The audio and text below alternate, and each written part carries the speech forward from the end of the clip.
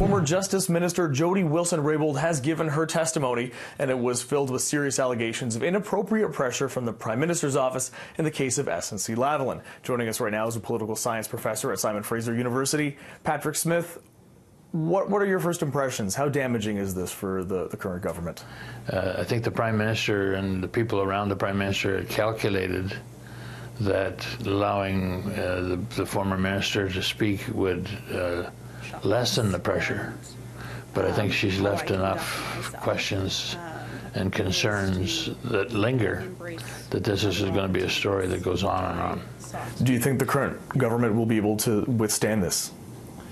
Certainly in the short term they will, because they have a majority in the House and the election's in the fall, and so they're going to make it to the fall. But the question is, will they make it with costs? And I think they will make it with costs. I mean, the Prime Minister may well have been right that if SNC leave Quebec, that he bears a political cost in Quebec, but also Ms. Wilson-Raybould is a member of Parliament for BC. He's got BC issues with Trans Mountain Pipeline and other kinds of things. And these things could compound out here, so you could have different compoundings that both take a bite out of the Prime Minister's bum. That's an interesting point, the differences between some issues happening in Quebec, say, versus out here on the West Coast. Is this going to resonate evenly across the country?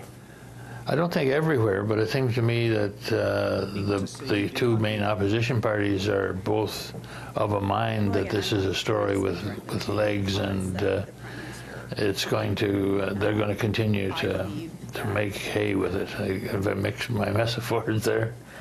And, you know, that kind of brings us to what happens now that this is all out in the air.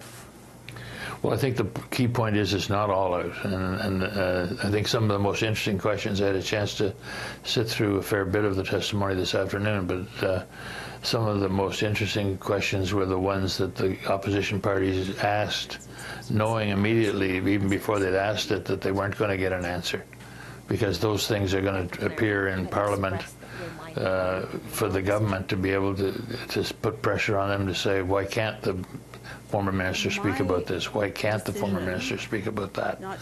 And so, as I say, if they thought it was going to make it go away, it's not going to make it go away. It may have identified how bad the problem was. Patrick, thank you so much for talking with me today. My pleasure, David.